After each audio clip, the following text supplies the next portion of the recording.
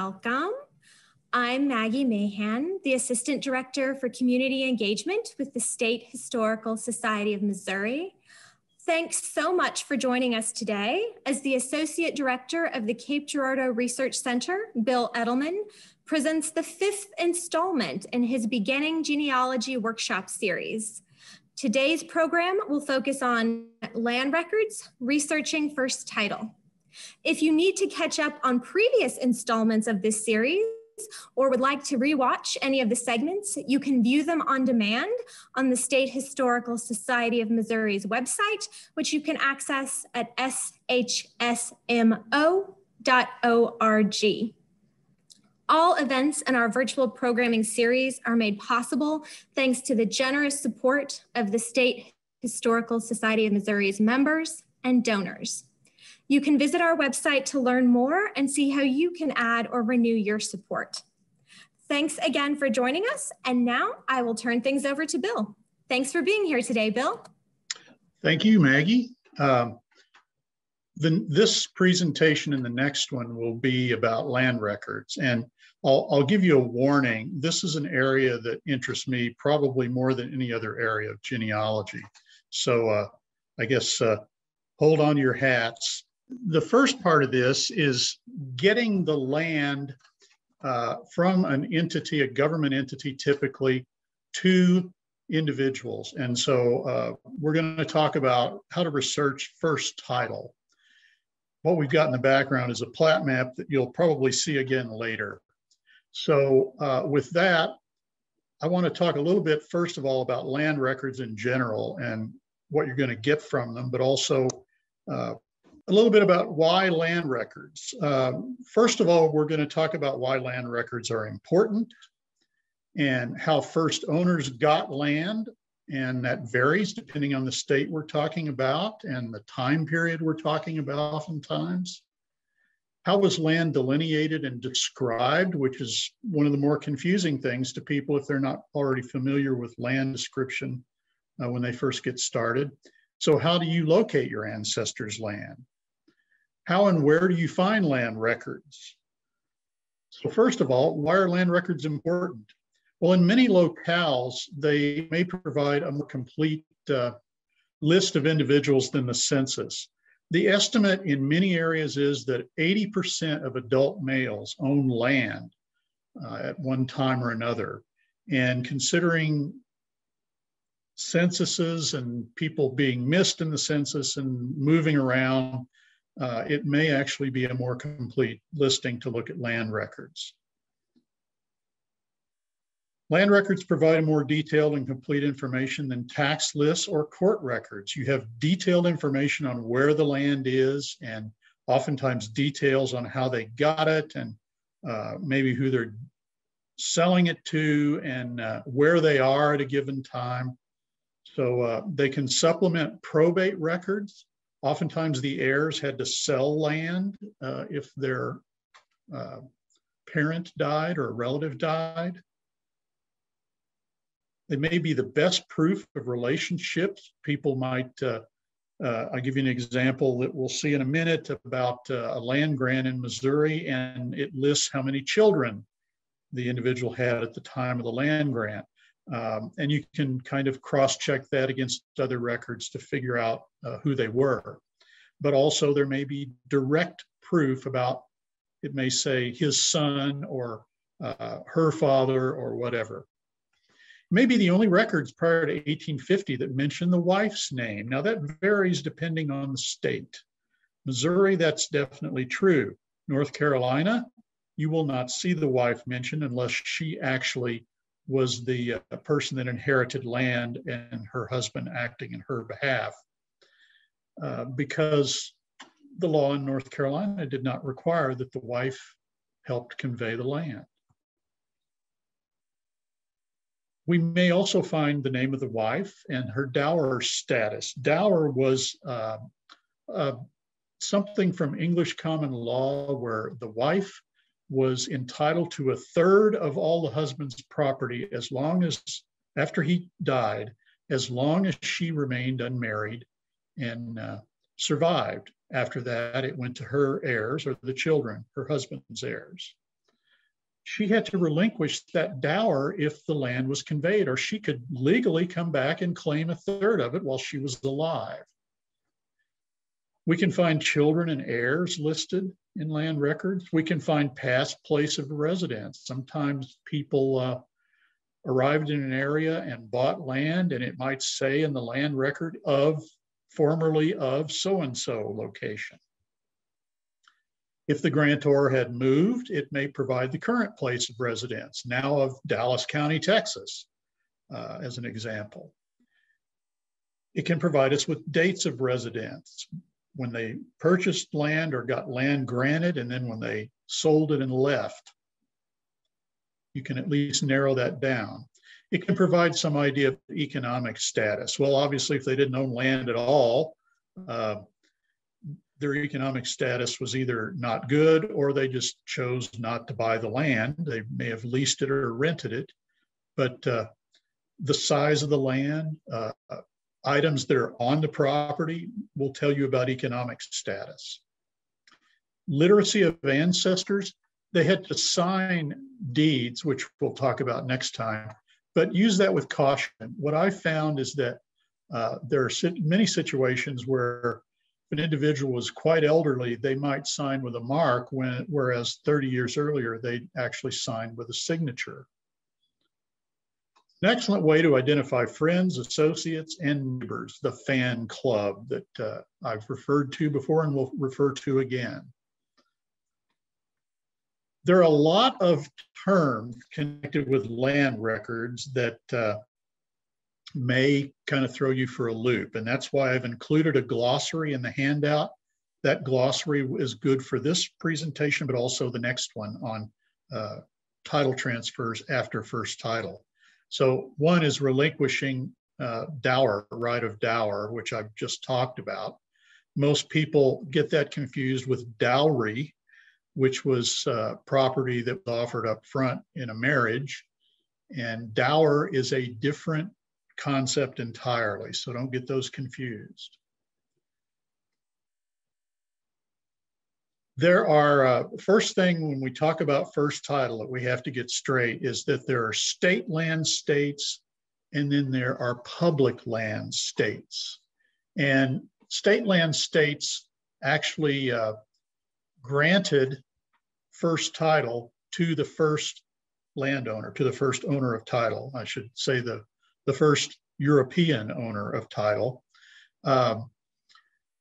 That includes the original 13 colonies. It also includes some states that were either part of the original 13 colonies, like Kentucky was part of Virginia, Maine was part of Massachusetts, or they were independent for a time and did their own land grants during that time period, but there was still lots of land left, and so they became a public land state thereafter when they reached territory status.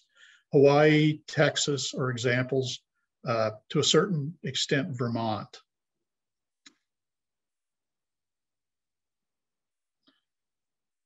Other states are considered public land states, but there are caveats on that with some states.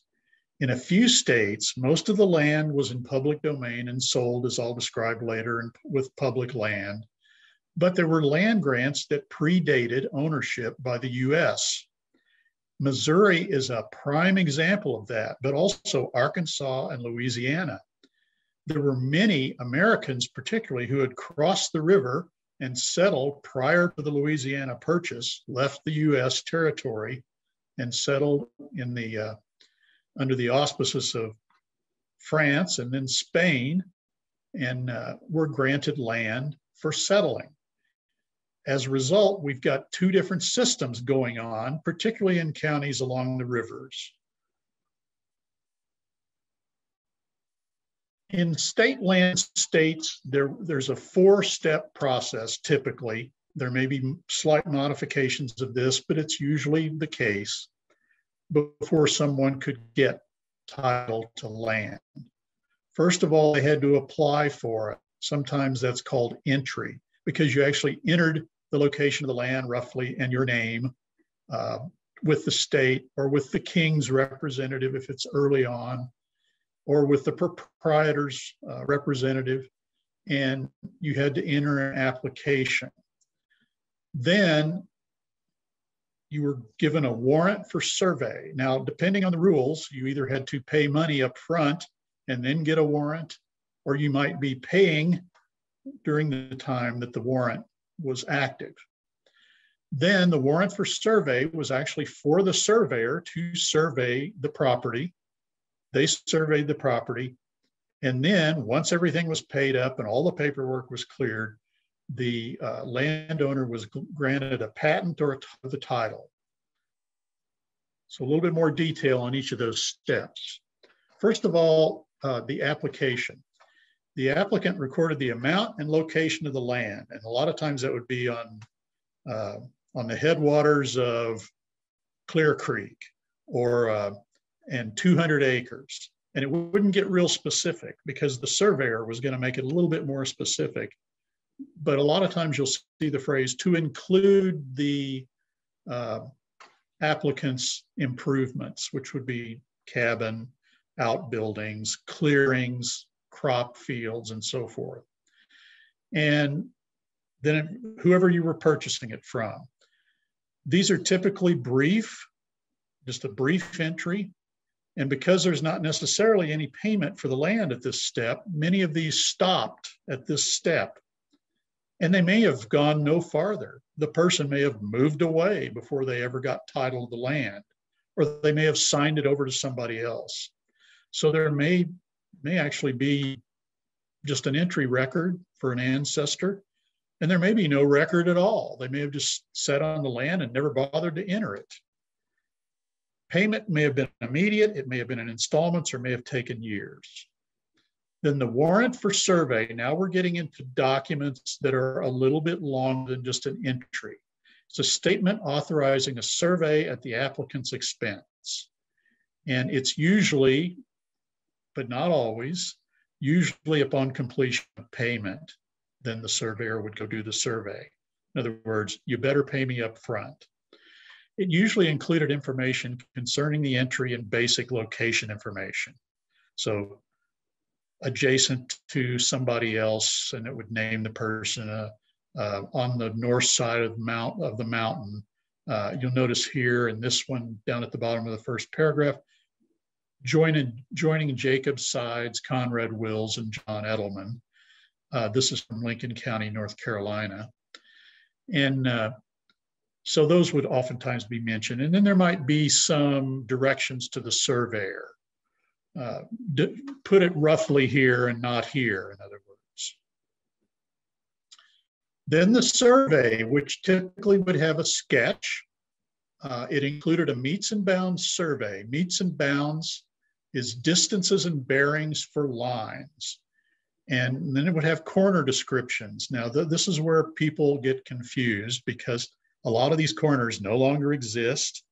They may exist in the form of an iron stop that's been driven in the ground since then, but there'll be trees, piles of rocks, wooden stakes, variety of things. And the trees are, of course, mostly gone and the stakes are rotted away, but modern surveys have generally clarified those. And then distances and compass bearings. A plat drawing with the survey lines and calls, that is the distances and bearings between the corners. And it was signed by the surveyor and the survey crew members. Typically, there would be a surveyor, a chain bearer, an axe man, and a compass man or a sketch man, depending. And these are dated as well. So you can get an idea, hey, wow, they didn't survey this for 3 years after the entry. Well, it's probably because the payment wasn't made. And then finally, there's the patent. The patent is issued on the filing of the survey and completing any remaining payment or presenting a warrant documenting payment. It may have also been recorded in the deed book. You'll see this quite a bit. It's at a state level, or it's also in the deed book, and they just duplicate the information. A lot of times it's good to look at both because people copy these things and they are desperately boring to copy. And so the copyist may have made mistakes. And you'll plot something out and you'll say, wow, this doesn't make sense. Then you look at the version in the deed book and it turns out they got the wrong direction in one of the bearings. So it's always good to look at both if they exist. The Missouri land grant process was a little bit different. It's a little bit of a variation on the basic theme. So what happened in Missouri was you had to get permission to settle, particularly if you were an American, because you were coming from outside the realm into the realm, the Spanish regime. And so you had to have permission to do that. And then either the governor or the governor's designee granted land. And it maybe for a variety of reasons, not only to settle and use the land, but also one of my ancestors was a German, second generation German who came from North Carolina immediately before Missouri. And they settled Germans out to the west side of Cape Girardeau district to serve as a buffer against the Osage who had been attacking some of the outlying settlements. Well, the end result was the Osage had pretty much finished with attacking at that point, so it never really came about, but they did call on those people for militia. Then there was a survey, so you didn't have an entry, you had permission to settle, and there was kind of served as an entry with the intendant. In this case, this guy in this painting represents Louis Larmier, who was the intendant for the Cape Girardeau district. Then there was a survey done, and that was usually kept by the colony, by Louisiana. And then there was a title granted, but sometimes not.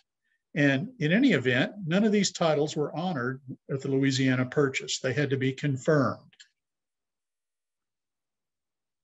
And that was a gigantic mess. It was intended just to confirm titles to these settlers who had been there before the Louisiana Purchase. They're called in as a group private claims. There was a board of land commissioners formed, and they had to take evidence from claimants who were claiming land. The claimants had to provide witnesses to back them up, and then the board either confirmed or rejected the claim. If they confirmed it, there was a survey done, there was a title granted, and yay, you were okay. If it was rejected, you had to try again, or you just gave up, or you filed a lawsuit. Because there were so many lawsuits filed, there's actually a second board of land commissioners after the first board to try to straighten these things out. And they ended up not granting a very high percentage first go around, but then a much higher percentage second go around. These things, if you thought you were getting free land to come out to Louisiana before Louisiana Purchase, it ended up being a major mess because it wasn't all settled until 1836. So that's what I was just talking about, a bit of history. The first board ended in 1812, and most of the confirmed claims were granted by the governor, and they weren't so strong on accepting the lieutenant governor or intendant's grants. The second board was 1832 to 35, and then Congress confirmed and endorsed that in 1836. When people came in, they had a settlement right, which was you got so many acres for settling. And then there were head rights, which varied depending on the type of individual, whether it was the head of a family, his wife, children, slaves, all got a certain number of acres within the household. And concessions were oftentimes used to pay for services. So some of the early ones, right before the Louisiana Purchase, actually were payment for militia service. And then they also had been assigned oftentimes, by the time the board got around to it, somebody moved on and sold the rights to somebody else. And so you'll see John Smith under Sam Jones. And again, most of the remaining grants were ratified July 4th, 1836. The result is all sorts of sources, some of which are repetitive, and they're in various places, but I can really commend, if you've got an ancestor that early that might have gotten a Spanish land grant or French land grant, looking at the board minutes, and that's on Family Search digital films that I've given here. And if I didn't put those in the handout, please write them down. It makes it easier to find them. These were repeated to a certain extent in the American state papers, which are in most libraries. The problem is many genealogists reprint information or use information from this process without understanding it, without understanding what they've got, or identifying the role of the record they've got in the process. And so it can be very, very confusing. So I'll work through an example who is an ancestor of mine, one of my fifth great grandfathers, Leonard Welker, who was from Pennsylvania, settled in North Carolina for a time, then came to Southeast Missouri. So he arrived in Lincoln County, North Carolina, from Lincoln County, North Carolina, about 1802, despite, you'll see him included with a group that came with George Frederick Bullinger in 1800. I can find no record that indicates he came in 1800, and he's on the 1800 census in North Carolina. So I doubt that. He received permission from Lormier, the commandant of the district, via headwrite. And fairly typical of a grant confirmed by the first Board of Commissioners, atypical in that the intendant did the granting, not the governor. So here is a survey done in 1806 when he went to the board, and it's in the state archives, and it's a typical survey of a grant that went before the board.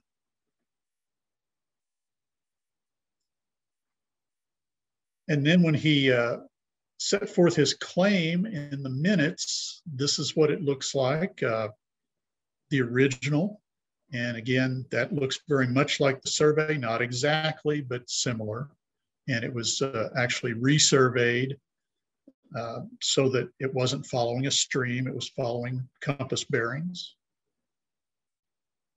And then if you look at the commissioner's minutes, he laid forth his claim, and there was a list that Lormier had produced of those who had permission to settle. And he was on that list, which was a good thing because it was more proof that he actually deserved the land.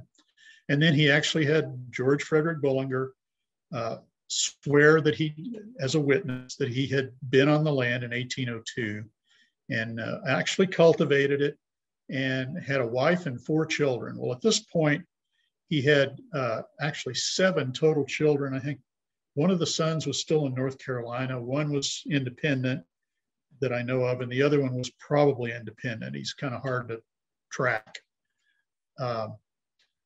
So they didn't grant his whole claim. They only granted 400 arpins. A lot of times they'd cut back on the amount granted. And then he also provided testimony for his son Jacob, who had bought somebody else's claim and then was carrying it forward to the board and swearing that the original claimant had actually been there in 1802. It was very important that they be there by December 31st, 1803, or else it wasn't valid claim. It was not prior to the purchase taking effect. So he moved on in 1804, but the original claimant had settled it earlier than that. And then the final confirmation was in 1809, or 1810, 1809, it was laid over for decision, and then they finally confirmed it in 1810. In 1811, it was had been surveyed and was granted a survey number. And if you go out today and look at a modern map, it's still there on the map as survey number 811. These will be odd shaped parcels that you see out on the landscape that will tell you right away it's a confirmed Spanish-French land grant. And his is 811. They were numbered sequentially as they were surveyed. And you'll still see that in modern surveys too, the number. So if you look in the American State Papers for Leonard Welker, what's there? 2 duplicates on his testimony on behalf of Jacob, his son, and he's listed in 2 tables summarizing the grant and survey number. All this detail's not there. It's in the Board of Commissioners minutes. So that's why I say go to the minutes, go to the Family Search films, digitized films, and look at those minutes. Well, how do I get to that? The St. Louis Genealogical Society created an index, every name index of those minutes, and you can use that along with the film, and it's in your handout under St. Louis Genealogical Society. Most libraries in the state have them. Many other genealogical libraries across the country has that index. Very handy. Now, there are case files with all the documents associated with these, and because they were presented to the Board of Commissioners, they are a federal record and they are in the National Archives. There is a finding aid available in the Trans-Mississippi West. There's a lot of records, but there's not detail on what's in the case files. You'd have to go look at that. They haven't been microfilmed. You have to go to the National Archives. I've not looked at one of these. I've talked to people that have looked at them, and they say some of them are actually almost 2 or 3 feet worth of documents. So if you'd ever hit one of those, it would be a gold mine, probably. So the summary of useful records for this process: survey and size of the survey, family size and composition, and dates. Use those dates with caution, because I think some of them were stretched a little bit to get that 1803 date reached. Lists of permission to settle, testimony before the board, and that's probably the most valuable you can access easily. The case file in the National Archives, tougher to access. And a lot of these that were in New Madrid County were affected by the New Madrid earthquakes and had not been completed in the confirmation process. If that was the case, Congress allowed people to file for a new location or New Madrid claims certificate. Many of those were cashed in the public domain outside Southeast Missouri, up on the Missouri River, in the area called Little Dixie. So suggested research strategy for these: look for your ancestor in the index to the commissioner's minutes, use the transcription, which is only volumes 4 to 6 of the minutes. That's under Ingmeyer in your references in your handout. Or even better, use the microfilm, which is all the volumes that's in Family Search. Other sources can confirm, provide maps, and locate the grant in the past and now, including in the state archives. And if anybody ever looks at one of these case files, I'd love to hear about your experience. Now, one little caution: a lot of these claims were not confirmed until after areas had been surveyed and sold through as public land. And there wasn't enough land in the area where the claim existed to allow the person to get their claim. So then they got a certificate that they could cash in anywhere in the public domain that had not been sold. The last of those I found was in 1912. So here's somebody that settled in the 1790s, and their heirs are not getting the claims settled until 1912. Wow. If you're researching in other states, do preliminary research on land records, and a good place to start is the wiki on Family Search. There are land and property wikis for many states. And also the National Genealogical Society's Research in the States series, which you can purchase via their website or are in most genealogical libraries.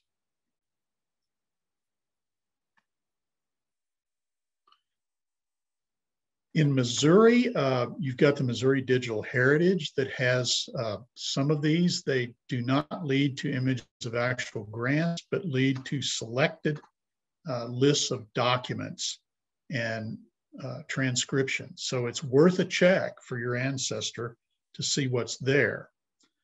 North Carolina has a really good site for land grants and images of the documents, which you can enter as a guest or you can register.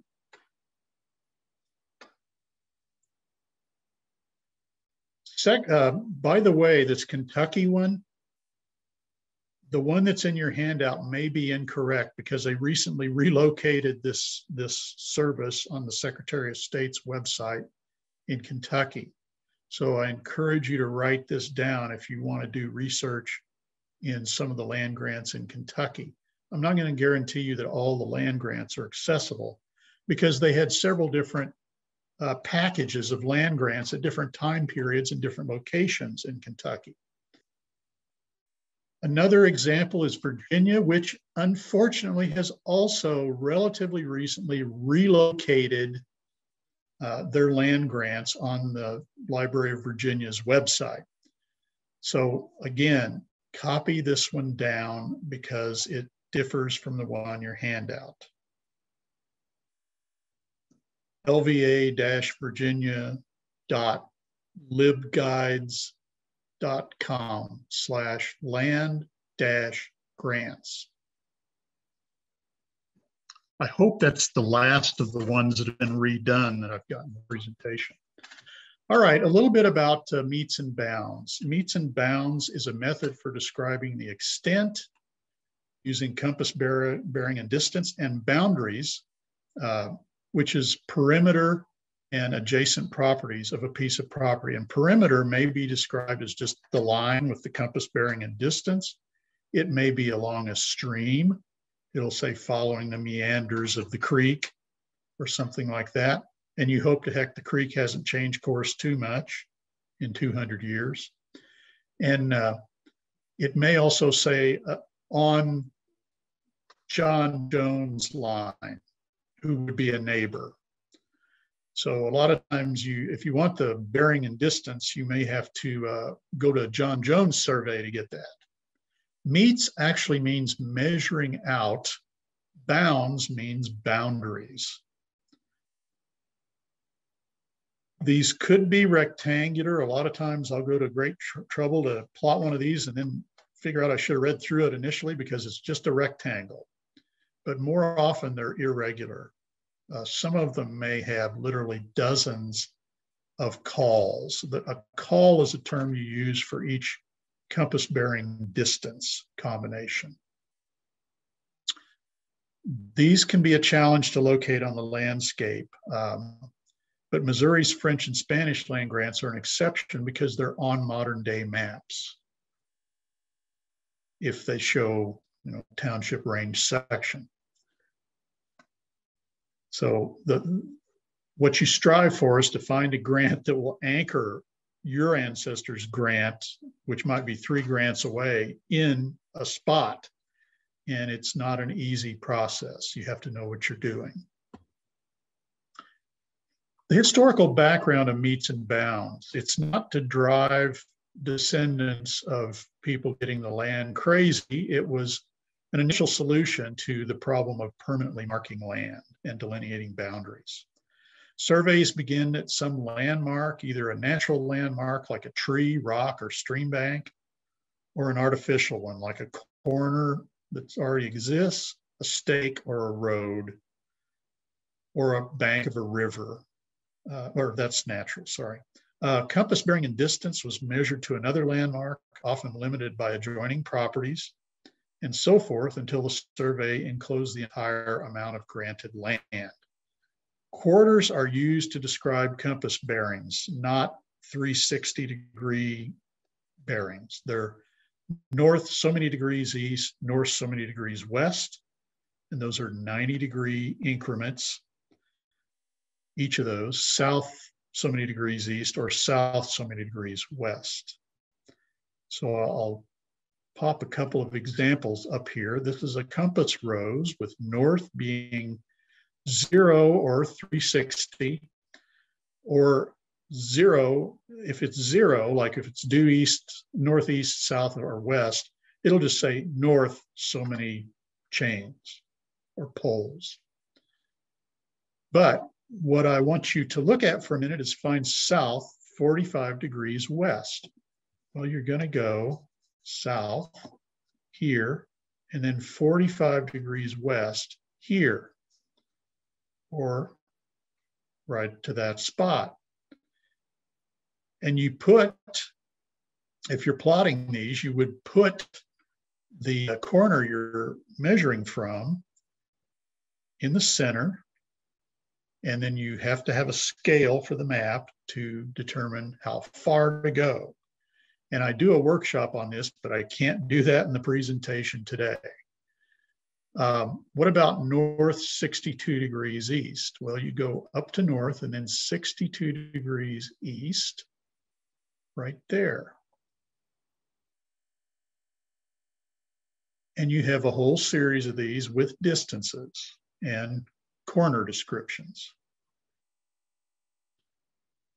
Most early surveys use poles to measure distance, which are 16.5 feet. The software, even the free stuff that you can use, takes that into account. You don't have to remember it's 16.5 feet.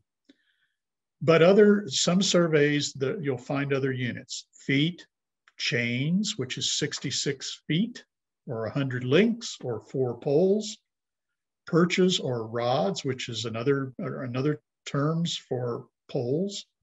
A link, which is 1/100th of a chain. And an acre is actually 10 square chain. That's why an acre. Combination of a compass bearing and distance is termed a call. So here is a platted out meets and bounds piece of property. And it's marked with the lines, it's marked with the corners, and the calls are marked as well.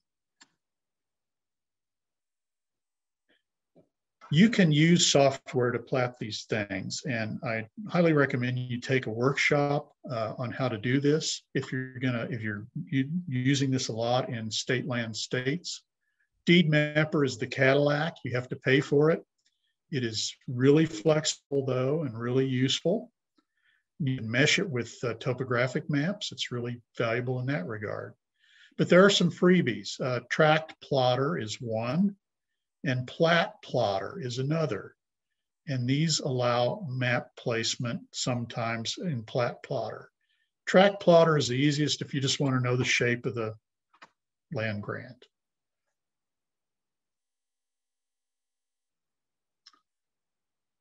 But sometimes you can find a ready-made plat that's a little bit better than what you typically find in the land grant records, the surveyor's records.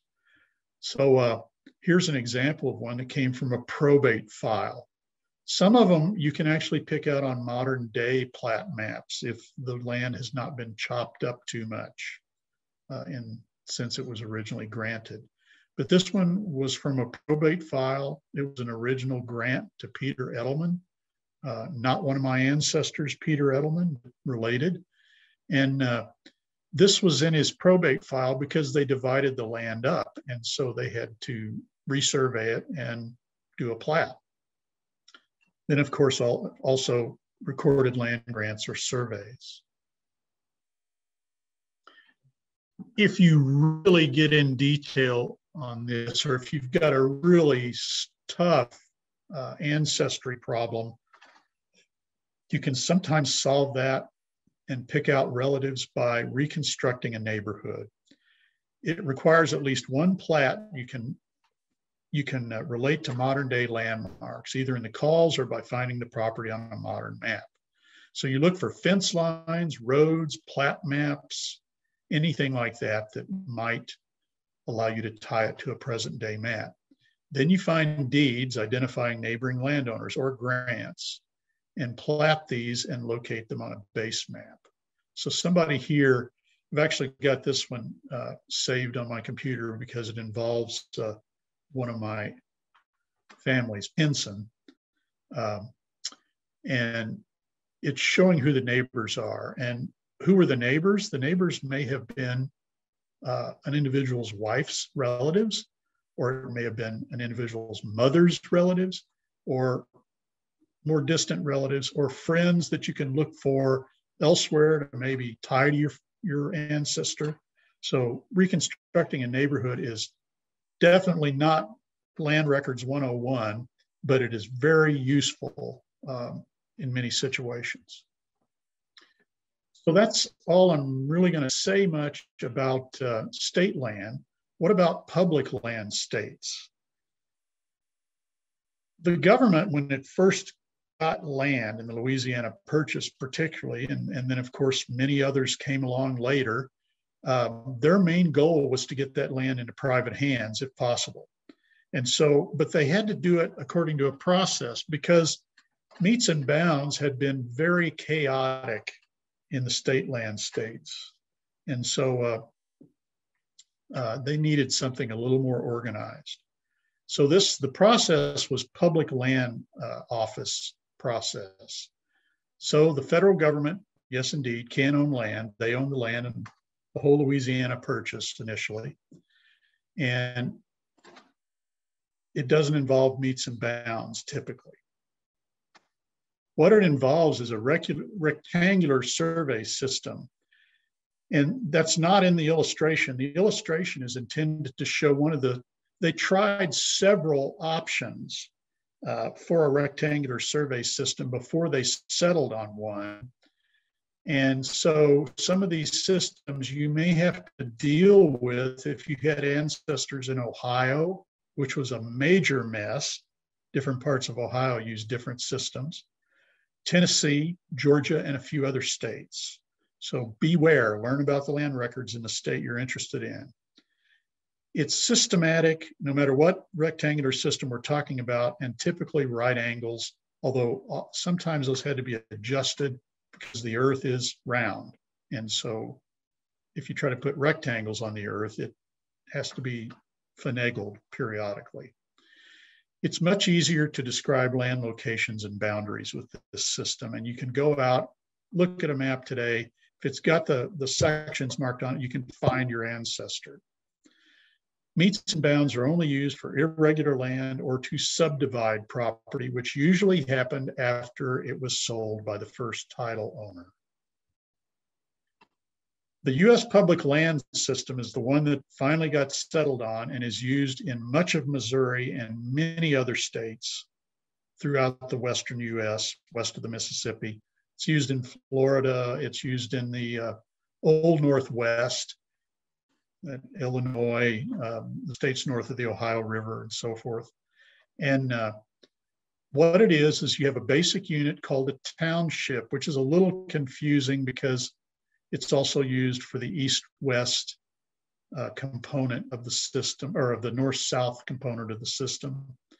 So a township is 6 miles on a side.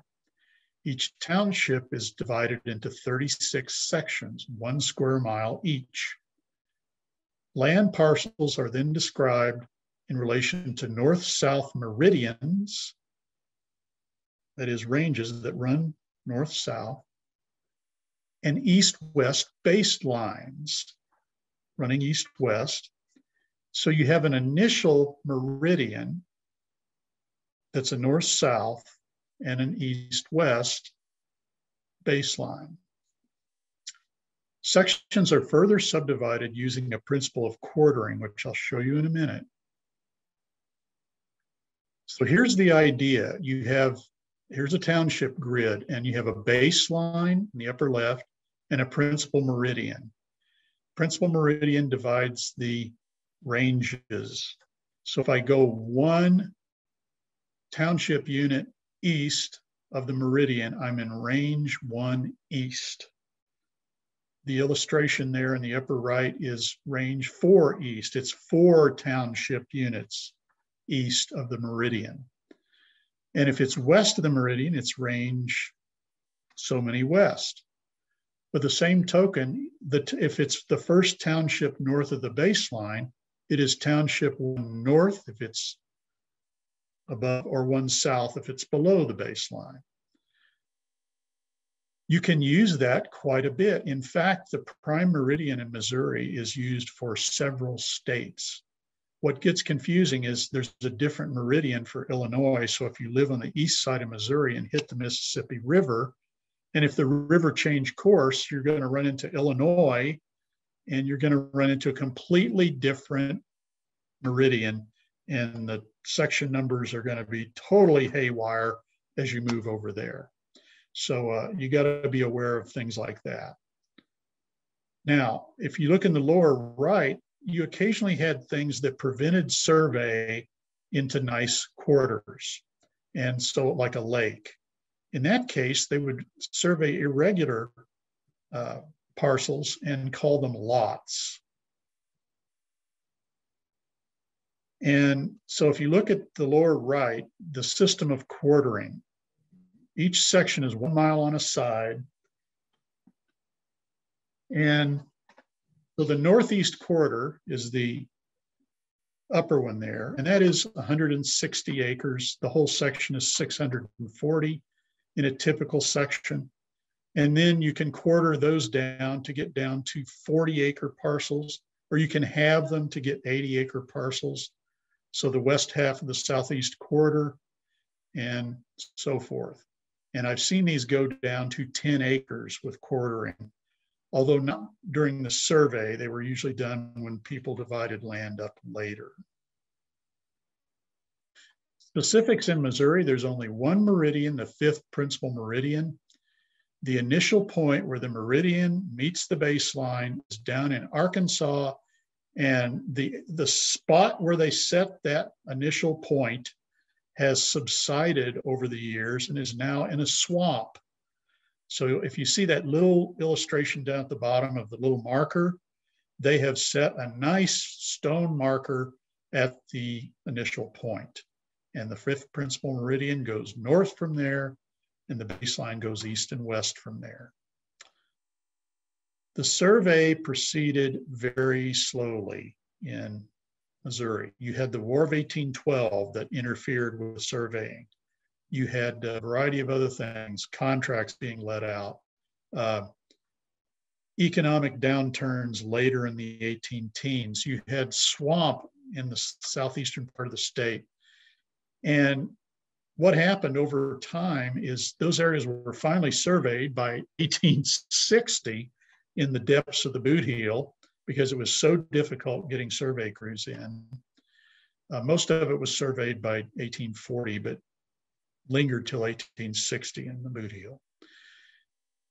Those swamplands were not very easy to sell, and so the federal government actually granted them to the state.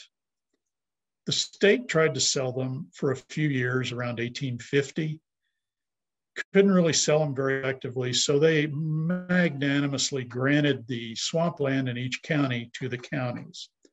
So you may have a situation there where first title was sold out of the county courthouse, not out of the federal government, out of the federal land office, or it might have been sold out of the state capitol for a very brief time. So you have to be aware of that if you had ancestors that lived in areas with a lot of swampland. So again, here's north and south of the baseline. Once again, that's how you number the townships. And east and west along baseline, that's how you number the ranges.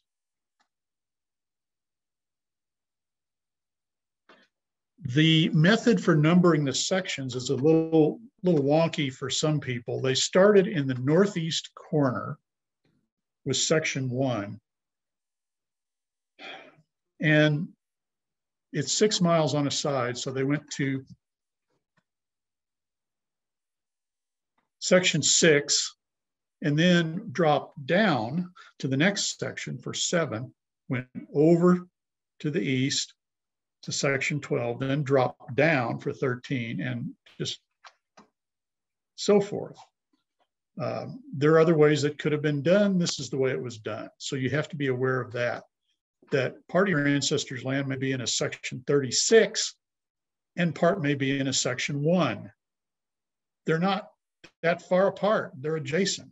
So pay close attention, and it's always a good idea to plot it out. And again, typical section subdivisions. Northwest quarter, in this case, 160 acres. Then the southwest quarter is divided in half. Each half is 80 acres. And then the quarters of quarters are 40. And then you can go even finer than that, 10 acres. Although I've not seen it any farther down than 10 acres. So here's an example, a guy named Daniel Welker. He was actually Leonard Welker's son, and he got land in what became Cape Girardeau County, or what was Cape Girardeau County, and he got 80 acres. I don't think he was necessarily the first person to live on this land. He was just the one that got the first title. So if we look at this, it was the west half, southwest quarter, section 8, township 33 north, range 12 east. If I look at a modern map that shows the sections, townships, and ranges, I've got most of this map encompasses range 12 east and township 33 north. Point out one thing here. If I were up in the first 6 sections, here's one of those places where they had to adjust, and the sections are 2 miles north-south by 1 mile east-west to make it come out on a round world. And so I go to section 8, right along I-55 there. I look at the west half of the southwest quarter, and it's right there. And actually, he's probably buried there. There's a cemetery right about the middle of that. And he's probably buried there.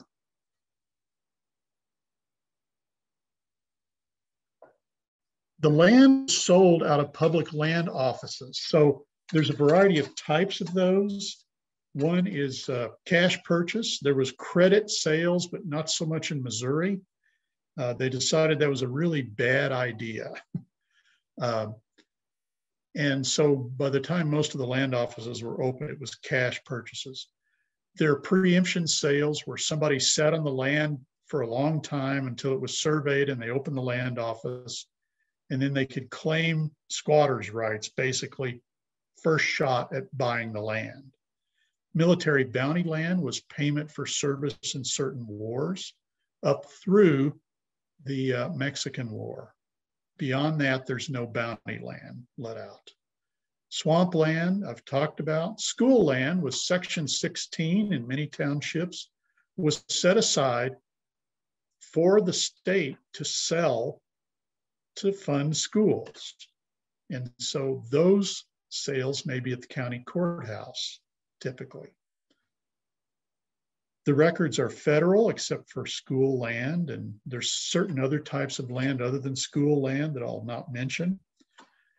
There are case files that relate to the process of purchase that are in the National Archives.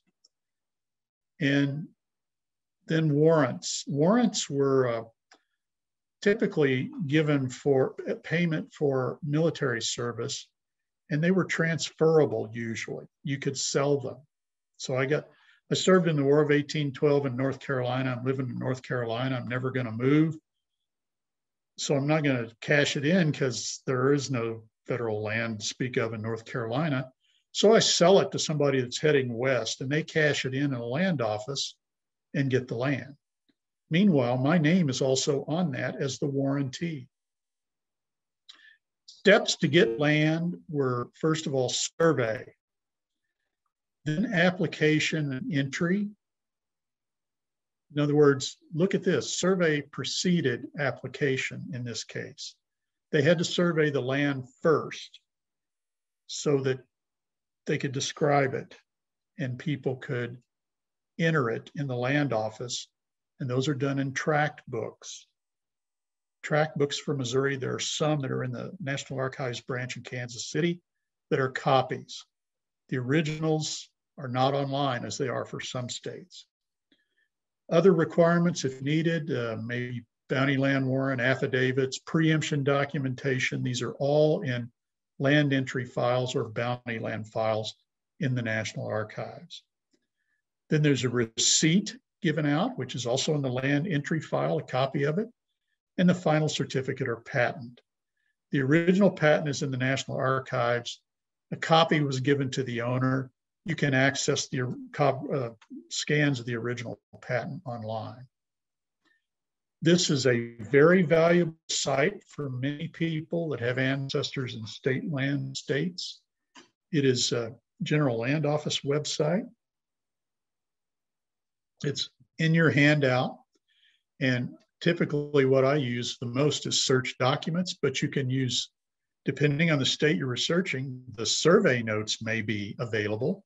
The tract book may be available. You just have to check, but not for Missouri, unfortunately. So let's take a look at that.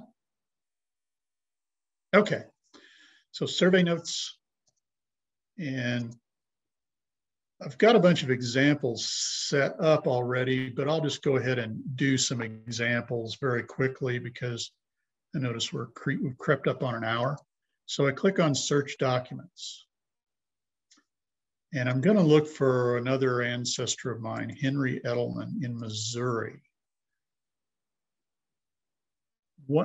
We've talked about wildcards before, and actually I have the wildcard in this particular search boxes is the percentage sign. Usually it's an asterisk, but in this one, it's a percentage sign. If you put an asterisk in there, it's going to say, no, can't do it. And so that's my guaranteed to work Eddleman wildcard search. And I'm interested in Henry.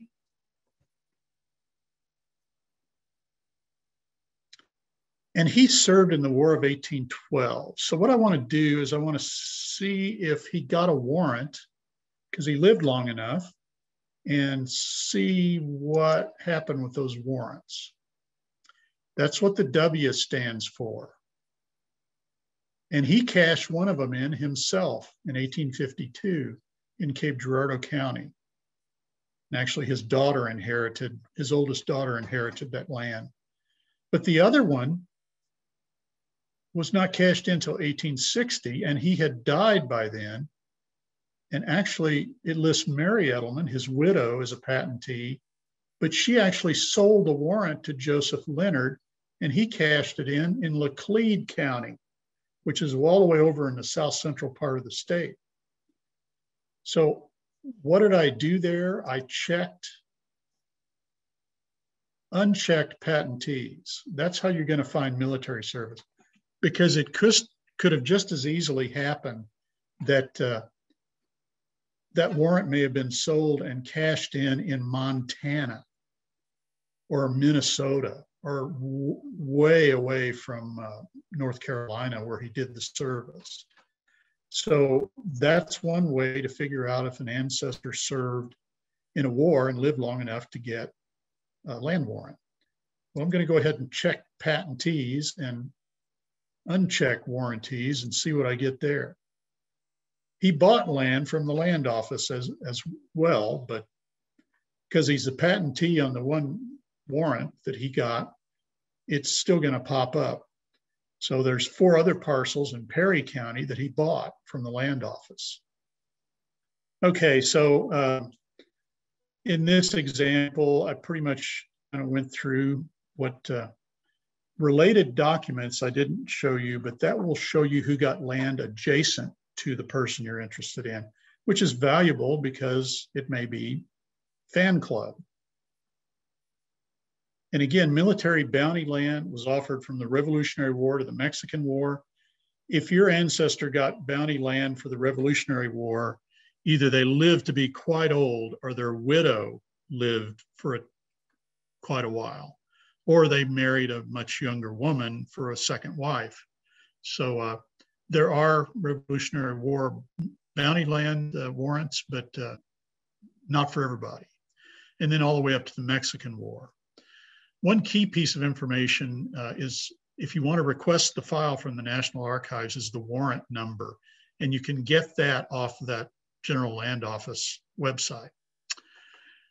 Again, many, if not most, were sold or assigned to others by the veteran or his widow, and I've already done the Henry Eddleman example. So other sites to search for public land. Swampland, if you can find it, is in the state or county. Sometimes there will be a separate place you can find that. A lot of times they were recorded in the deed books as well as in other documents. Same with school land. And the state archives in Missouri has the above, plus in some states, some of the tract books. National Archives regional branches, National Archives Washington, Bureau of Land Management, and you can also use this subscription site, History Geo, which is really handy, but if it was an irregular lot survey, it's not going to appear in History Geo. It's another subscription site that basically just plugs into the General Land Office site, but then also includes base maps. So you can look at people around your ancestor. You can search by states for a surname. You can do a lot of different things. Plus they have a map library that's getting bigger all the time. So if this is one of those where if you want to subscribe to something, that would probably be a useful one to subscribe to if you're going to do a lot of land research. A bit on case entry files. They're at National Archives 1, the main one in Washington, D.C. They're not filmed. They're filed by land office and certificate number. You got to be there to do it. And it can be terribly expensive if you want somebody there to research. And a lot of times you don't get a whole lot from it. So you can request it, but you need the name of the purchaser, the state, the name of the land office, the type of certificate it was, whether it was homestead, cash, credit, bounty land warrant, mining, timberland. There's a variety of others. And the certificate or patent number. And then it costs $50 to search one. When I go there, I typically go through hundreds of them in a few days of research. So look at how much money I saved. Here is an example of the bare bones you're going to get from one of these case entry files. It's a receipt and a receiver's statement for the land. The only thing you're likely to get that you can't get online with this is I've seen a lot of individuals' middle names. So you know their given name, their surname, but oftentimes you're just getting their initial and it will list their full name on these things. But it's not worth $50 to get that in my estimation. So if you're searching, you want to know the information specific to the state and where to search. So look at the Family Search Wiki. You can use a search engine and search for land in the state or the county or whatever you're interested in. Don't stop in one place. Be alert for someone else completing a process if your ancestor started it.